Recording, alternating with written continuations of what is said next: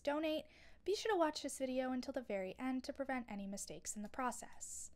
As you can see behind me, I have my Uno stand that is on my booth.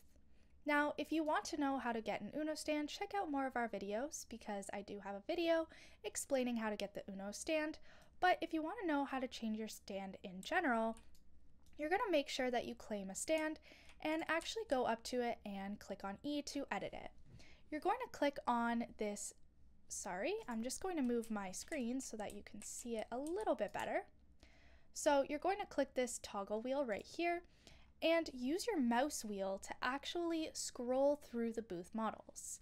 You'll see a lot of them that actually have different designs, and this just depends on which games that you have actually claimed your booths in, but that's really all there is to it.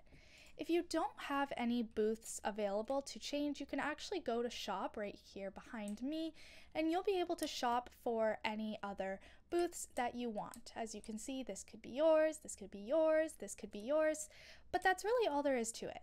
Be sure to leave a like, comment, and subscribe to the channel. Thanks for watching, and see you in the next video.